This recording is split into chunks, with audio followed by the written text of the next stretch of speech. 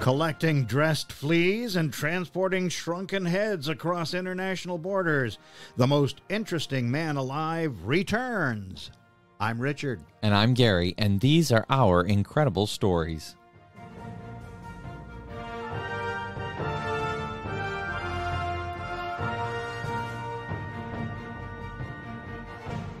Hello and welcome back to all of our listeners from around the world and across the United States. We're so happy to have you back with us again for some more incredible stories.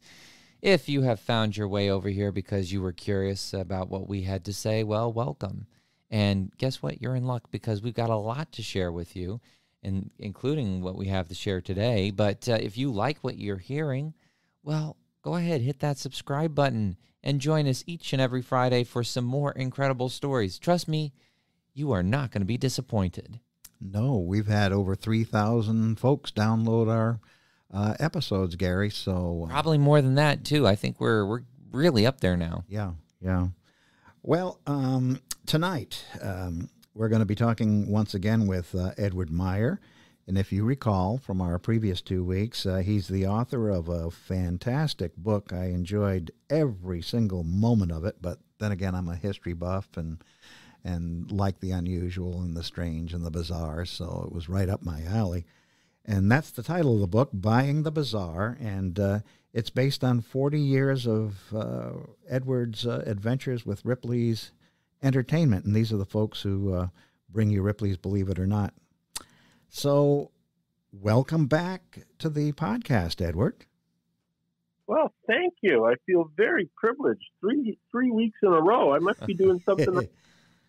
Yes, absolutely. You do. And let me see. I think, if I'm not mistaken, next week, Gary, is going to be Thanksgiving. So Edward's podcast will be our Thanksgiving holiday podcast. Well, there you go, making it even more special. Yeah. Oh boy, I'm not sure I have any turkey stories. That's okay. That's all right. None of what you've been telling us would be regarded as a turkey, that's for sure. Listen, Edward, I mentioned in our little intro there, dressed fleas. Nobody knows what I'm talking about there. Can you enlighten us a little bit? Well, there's that is definitely one of the most interesting things that I ever purchased. Everybody has heard of a flea circus. Not too many people have actually seen one at this point in history. A 19th century gimmick, I guess, is a good enough word, but little tiny circus apparatus operated by fleas that, believe it or not, can be trained.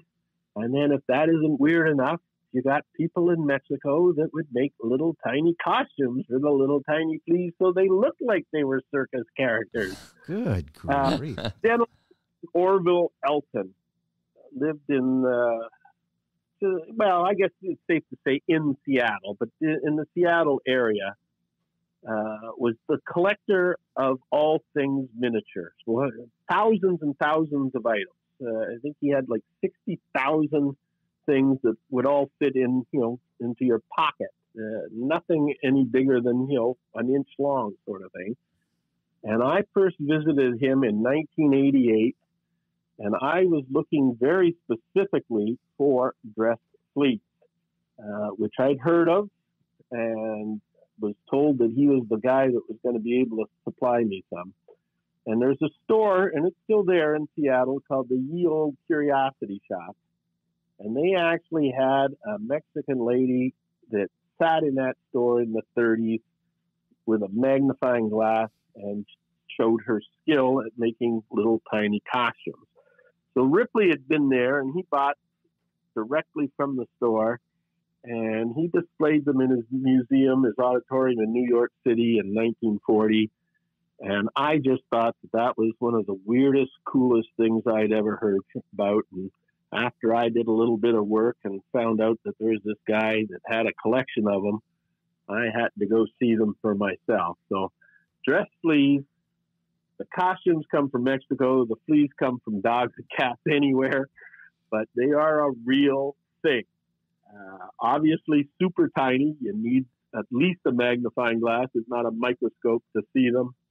But there you go. That's it. And if you ever have the opportunity to see an actual flea circus, and there's still a couple around the world, mainly in Germany, it's a fascinating little piece of history.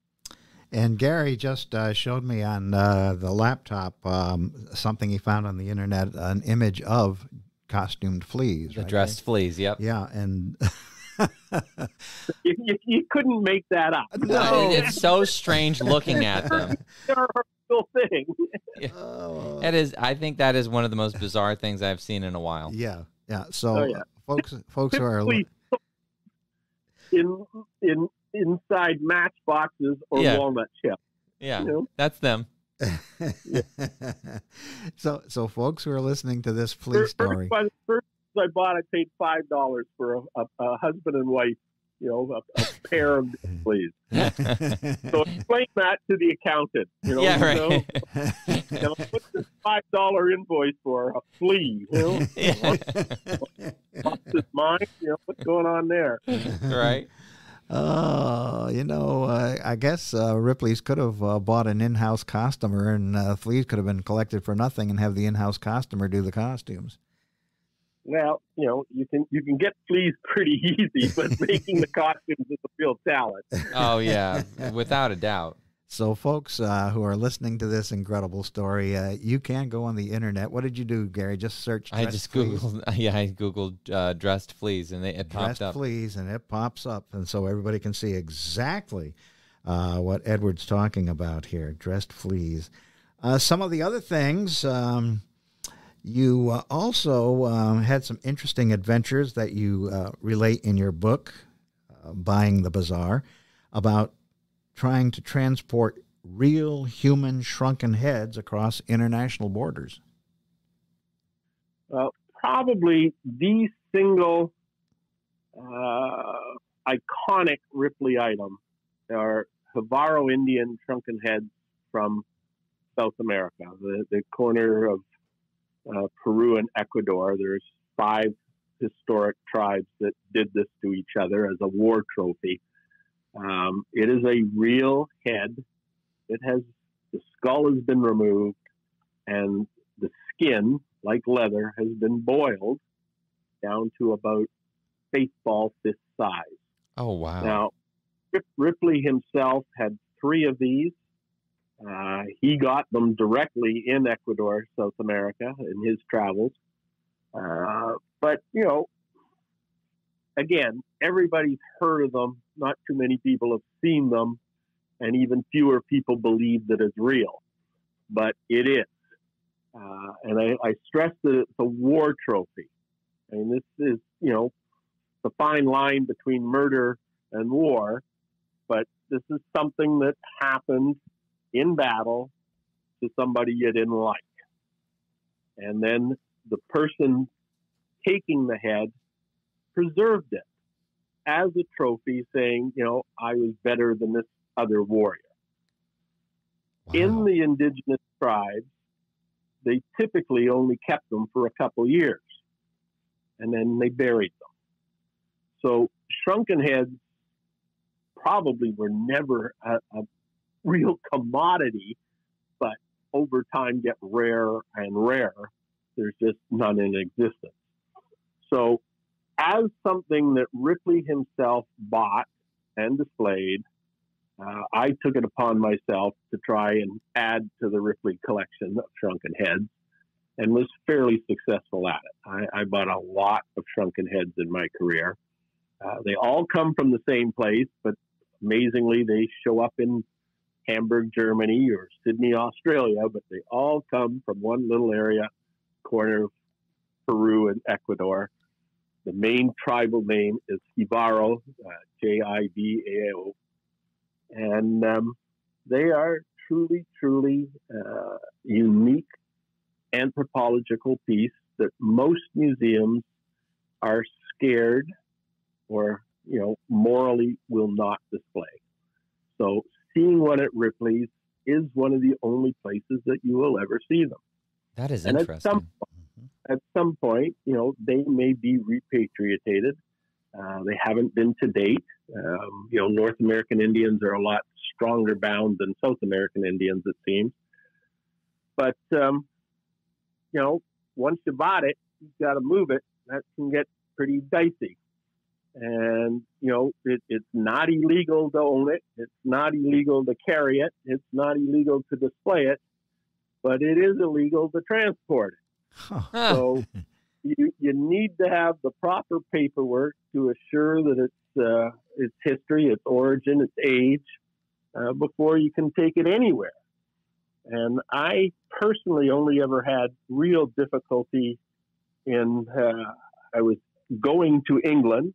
Getting it into England wasn't too much of a problem, but going from England to Ireland, it became a very big issue. But as strange as it may sound, I was able to talk my way out of trouble.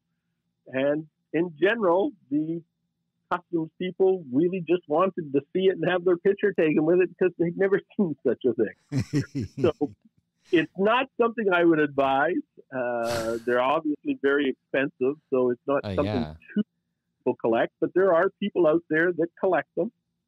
And, it's a hard word to describe, but some are decorated very beautifully that people consider them art. Wow. Very unusual art. And Edward, I think in one of the Ripley's books that I was looking through, I actually saw a shrunken head that looked like a woman. Did they shrink women's heads also? Well, exceedingly rare. Earlier when we were talking about Dress Fleas, I mentioned the Ye Olde Curiosity Shop in Seattle. They have a female shrunken torso, cut off at the waist, so it has breasts, but it does not have arms, so it's a torso with a head on it. To my knowledge, it is one of only 3, and Ripley's owns the other 2. One of them previously was owned by Ernest Hemingway and purchased in Key West, Florida. And even rarer, there's at least 2, possibly 3 entire Navarro shrunken bodies out there. They are sort of the holy grail of mummydom. Wow. That is an incredible subject all of its own. Yeah. There's a professor in Gainesville at the University of Florida, and his name might come to me while we're talking, but he first went to Ecuador to study beetles, fluorescent iridescent beetles, and discovered that these were the prime preferred decoration for shrunken heads, and got interested in shrunken heads. And I guess maybe around the late 90s, early 2000s, he wrote the definitive book on shrunken heads. Kasner, maybe Castaner. There are other books on shrunken heads, but he is the world's authority, and he's right here in Florida. And I think for our listeners, just about any of the Ripley's Entertainment books will at least have one image of a shrunken head. That's probably safe to say. I ended up buying over 100 in my career. Wow. Mm-hmm. Yeah, from his collection of 3. Yeah. So that his collection really was expanded under your care. And to lighten the subject, I got the nickname the Head Guy. And master of oddities too, Edward. How about going on now to some of the other unusual things, because shrunken heads, while are the premier Ripley's display artifact, there are some other things that I think maybe some of our listeners have never even heard of before, such as the Iron Maiden. Are you going to draw the Iron Maiden up on the computer there, Gary, so we see it? Oh, absolutely. Okay. What's the Iron Maiden, Edward? Well, this is a medieval / torture item. It really isn't about torture. It's about murder. You will not survive the Iron Maiden. But Robert Ripley bought one in Nuremberg, Germany in 1923. And again, it was displayed in virtually every Ripley's museum over the last 100 years. But I had a chance to buy one in Germany. Again, I'm going to say it was in the late 90s. It may have been a little earlier, a little later than that, but, give or take 25 years ago. And I'd like to say that mine's even better than the one Robert Ripley bought. But so the company has two. These are from the Spanish Inquisition era. If you were accused of witchcraft or some other very serious criminal event, the maiden opens up from the belly. Two doors swing open. Headpiece is separate, but it opens up like a mask. And inside are big, huge, scary spikes. If you are pushed into the Iron Maiden and the doors closed on you, you have about 15 spikes go through every part of your body. There is no surviving the Iron Maiden. So the whole point is you better confess before you get tortured, because you will not survive the Iron Maiden. And this, they're typically called the Iron Maiden of Nuremberg.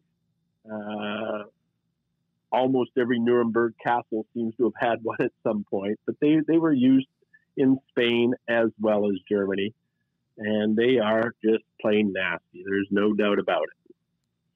Again, the one that I purchased was featured on our second Ripley's television show that came out in the 2000s with Dean Cain as the host. So you could probably find that online if you want to see what it looks like. And I'm not sure which Ripley Museum it is in right now. For most of its career, it was in New York City, but I believe New York is closed due to COVID. So I'm not sure where it is in the Ripley collection, but it's actually got the date right on it. And if I recall, it's like 1460 or something like that. And it is in mint condition. It is a spectacular artifact of man's inhumanity to man. It seems to me that at one point I actually saw one of these Iron Maidens. Is it possible that it could have been at the St. Augustine Museum? Well, the one that Ripley himself purchased was in St. Augustine up until maybe 1989. Major renovation in St. Augustine in 89, where we took out every single thing that was in that show and put an all-new show in. So it hasn't been there since then, but it was there before that. Okay, that might be because in the back of my mind, they do have an Iron Maiden at the Ripley's Museum in St. Augustine. It opens up and you see the ghost inside of it, and then it closes. All right, so that is an imitation. That is not okay. a real replica. A replica. Got it. Mm-hmm. And that, a little bit of haunted house sort of trickery. That it's a holographic illusion that you see the bloody body of a witch. Yeah, that's it. As you walk by, and you don't do anything. The doors open just as you're standing there by magic. And that was made by a company out of New York City in the early 1960s. And that's more or less what a real one looks like. But that one, it has no iron in it whatsoever. It's all fiber. Mm-hmm. So we got a good idea what the Iron Maiden actually looked like. Yeah. But it was. Yeah, and it would be very solid, heavy wood with iron face mask and iron reinforcement. That's why it gets its name. Iron. But it has like a woman, so it's an Iron Maiden. That makes sense. Yep. From torture instruments to John Wayne, America's #1 cowboy, I guess. And well, John Wayne is the biggest. Yeah, that might not even be safe to say. One of the biggest pieces of lint art in the Ripley's collection. These are portraits of celebrities, Hollywood, and political figures made by a lady in Long Beach, California, who passed away a couple years ago, but she was very active in the art world in California for about 50 years. And her big thing was making portraits out of laundry lint, the fluff that comes out of your dryer. So if you wanted bright red, you'd put a bunch of red sweaters in and get red fluff. And if you wanted blue, and there's a lot of blue in the John Wayne, he's got denim jacket and denim shirt, denim pants, I meant. And, you put in a bunch of blue jeans to get blue fluff. So when we were opening our museum in Hollywood, in the mid-1980s, this was, so this is going back a ways, and we'd already bought a couple things from her, but John Wayne was the first commission piece we did. And we said, we want something about John Wayne. And he's a big guy. I think it's 6'4", 6'5". So, a life-size portrait of John Wayne. He's got the big hat. He's got a gun in his hand. He's got the big belt buckle, made completely of laundry lint. And this, and believe it or not, and I try not to say that too much, but, maybe we bought 30 pieces from this one artist. And those 30 pieces displayed in Ripley's museums around the world caused at least 2 other people to copy her and make lint art. So there's at least 3 people out there making art from laundry lint. That sure There is you a go. lot cheaper for supplies than getting oil paints and things. That's true. Yeah, laundry lint sounds great. Well, they're very, very colorful, and for the most part, very realistic. That you've got to get pretty close to it to not know that it's, to think that, I just thought it was an oil painting. What's it made out of? And until somebody tells you, you will not know that it's laundry lint. No. Was Da Vinci's Last Supper also done with laundry lint? Well, yes, but not by the same artist. That's by one of the artists that was modeled after, and that lady lives up in Grand Rapids, Michigan. But our biggest replica of Da Vinci's Last Supper is actually made from burnt toast. Oh. 365 individual pieces of toast. The artist is Tadahiko Ogawa from Japan, and he does it in a flat toaster, not a pop-up toaster, but a flat toaster oven. He covers the piece of bread with aluminum foil and cuts out the portion he wants to burn, to give color to. Huh. Like a jigsaw puzzle, he then puts all the pieces together to form pictures. And Tadahiko specializes in old masters. So we have Venus's Botticelli. So there's a couple Rembrandts, et cetera. But the largest he ever did was 384. I said 64 a second ago, but I think it's 384. 384 pieces of burnt toast, and it gets you about a 10-foot by 6-foot portrait of Da Vinci's Last Supper. Did he also do the Mona Lisa? He's done the Mona Lisa as well. Virtually every famous painting you could name from the Renaissance type era, done in toast. Now, the interesting thing here, and this is a shout out to a person I haven't seen in 40 years, sort of thing, but both the stories originally of lint art and toast art were discovered by my assistant, whose name was Kim Birch, in the National Enquirer. Really? So I talked weeks ago about finding stories any and everywhere. Well, this young lady used to buy the National Enquirer every week when she did her grocery shopping, and she'd come in every Monday and said, "Got to read this story." And a lot of people, instantly roll their eyes when you talk about the National Enquirer. But if you look at the National Enquirer, you instantly can tell whether the story is true or not. If it's a made-up story, there's no addresses. This person just lives, okay? But if they say, Tadahiko Ogawa from such and such a place in Japan, you got a place where you can start your research and discover whether he's a real person or not. And, more often you might think the stories were real.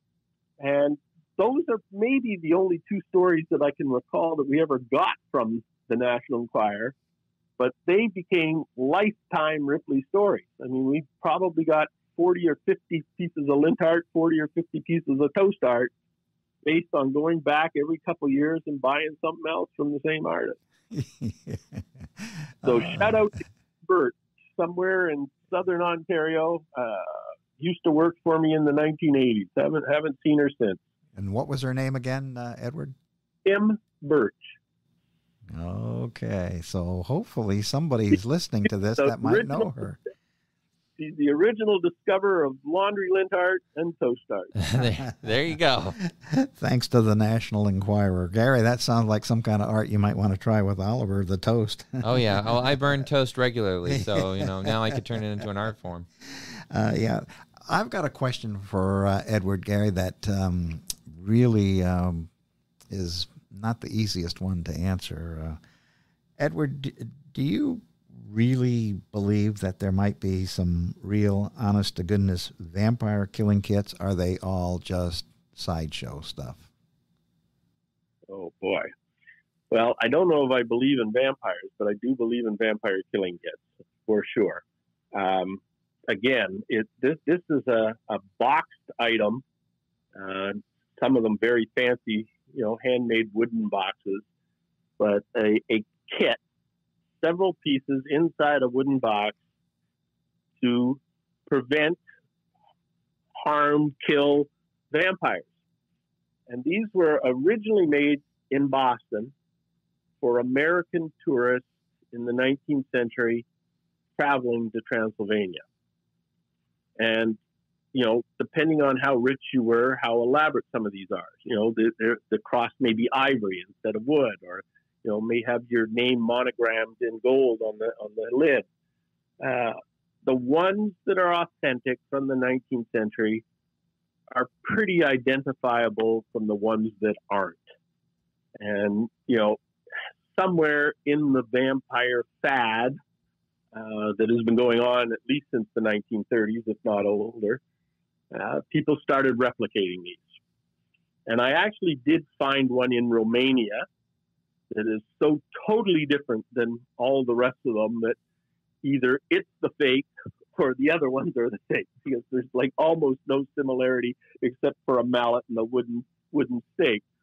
But we mentioned New Orleans earlier, and I can't remember if that was this week or last week, but Bill Rao has one of the most beautiful antique stores in the entire world. And he personally has some interest in vampires living in New Orleans, I guess, has some background. And I bought my first one from him, and I paid a lot of money for it. And he sort of, would you be interested in more of these? And I said, I would always be interested in these, because whether they're real or not, these are an amazing, unique thing that nobody's ever seen. It fits the Ripley criteria. So somehow or another, about every 2 years, Bill would find another one. So Bill Rao is the supplier of vampire killing kits for Ripley's, believe it or not, for the most part. Some of them are obvious fakes. A Luger instead of a Derringer, is a pure giveaway. Yeah. But I certainly believe they were real initially. And if you put out the ones in front of you, I could say this one I believe in, this one I don't. Mm-hmm. And the interesting thing is, now, whether they work or not is a whole different question. Then we get to whether or not you believe in vampires or not. There you go. But the two things that stand out as really unusual to me, Edward, is stop and think of what you just said. How many tourists, and they had to be very wealthy back in the mid-1800s or so, traveled to Transylvania? Well, we think of Transylvania specifically about vampires, but vampires is Eastern Europe. I mean, it's Poland, it's present-day Czechoslovakia, it's parts of Italy. Anybody doing what used to be called the Grand Tour might want to have one of these with them because they really believed that there was such a thing. And, again, we talked earlier about werewolves. In the 19th century, definitely people really believed in werewolves and vampires, and Americans going to Europe wanted to be prepared just in case. And, again, my joke was that, you never found a vampire in Ripley's Believe It or Not, so obviously they worked. There you go. Makes sense to me. And then in the early 20th century, people who wanted to take no risk whatsoever, they booked passage on the Titanic because it was unsinkable. That's true. Yeah. So anyhow, vampire killing kits. Anybody, again, this is a bit of an aside, but I was traveling to New Zealand, Australia, and Thailand. And I was going to be on a TV show that I forgot what the title was, but it was a total setup. It was a funny crime show, people smuggling into New Zealand. And I knew somewhat about this show, but not a whole lot. And they asked for me to bring specific stuff to the show. And I brought a vampire killing kit with me. And I got off the plane after roughly 18 hours to get to New Zealand from here. And in a very seemingly realistic scene, I got arrested in the airport and they confiscated the vampire killing kit. But relatively quickly I realized I'm on air. This is the TV show. There's no studio. They film it right here. So, I went along with the gag, but then at the end, they wouldn't give me back the vampire killing kit. Oh, no. I said, what the hell is this all about? And they didn't realize at the time that the vampire killing kit had a real gun in it. And, of course, the gun didn't have a registration number. Oh. So they confiscated my vampire killing kit on air, on live TV, and it took me about 9 days to get it back out of Hawk. And I have never seen the show, but it showed in Canada, and every one of my relatives has seen it, and every one of my friends in Canada, and they really thought that they hauled me off to jail for smuggling a vampire killing. So there you go. My point being that the guns are the giveaway whether it's a fake or not, because guns can be dated. They can be, you can find out who manufactured them. And, there's no way you can fake an 1860s Derringer sort of thing. Right. That's true. Well, I'm going to give you a little assignment, Edward, when we finish the podcast. If you go on eBay and go ahead and search for vampire killing kits, you're going to come up with some of the fakiest looking kits that are selling for $2,000 to $3,000. Well, there was one about a month ago, and we mentioned Barry Anderson. Barry Anderson used to be the head of the Ripley Art Department and just happens to live in the same neighborhood as I do. Barry sent me a text about a month ago saying, "Did you see this?" and sent me information that one was being auctioned, and I believe it went for $17,000. And as a museum piece, as home decor, it may have been the most beautiful vampire killing kit I've ever seen. In terms of authenticity, it probably was made 5 years ago. And sold for $17,000? $17,000. Yeah. So sometimes things can get dressed up. You can put lipstick on the pig, and there you go. I think what we're going to do next is move to something that we discovered from Barry Anderson. One of the highlights of his career, he told us, was he got to drive what we call Lee Harvey Oswald's car. Now, in your book, you make it clear that it wasn't really Lee Harvey Oswald's car. But can you tell us a little bit about that car and how it was acquired and what happened to it? All good questions. Boy, I don't remember the gentleman's name who actually owned it. he drove Lee Harvey Oswald to work in the car with the so-called curtain rods that ended up being the rifle wrapped in blankets in the back seat. So it is the President JFK murder car is probably better than the Lee Harvey Oswald car as a title. Big black 1952-53 Hudson. Interesting looking car, period, but a unique piece of Americana associated with the assassination of JFK. Believe it or not, there used to be a little tiny museum of American tragedy in St. Augustine, Florida. And this is just a little tiny place off the beaten track a little bit.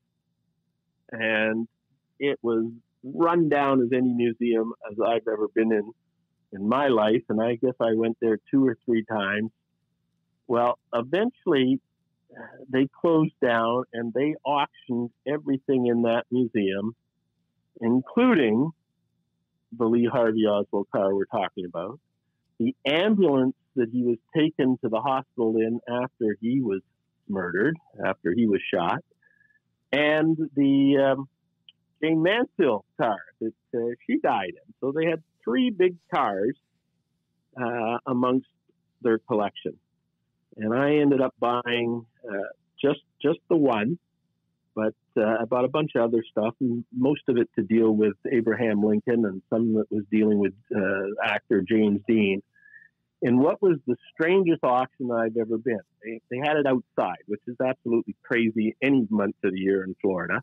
So boiling hot, no shade, in the middle of a field, and it had been very poorly advertised that there was hardly anybody there. And there clearly was nobody there that had more than $20 to spend except for me. And again, we mentioned Drew Hunter, the guy who drew the cartoon on the back of my book. Drew and I were there, and I probably would have bought all 3 cars if they were in better condition than it turned out they were. They were pretty shoddy. The Jane Mansfield in particular needed probably $50,000 worth of work on it. Oh, wow.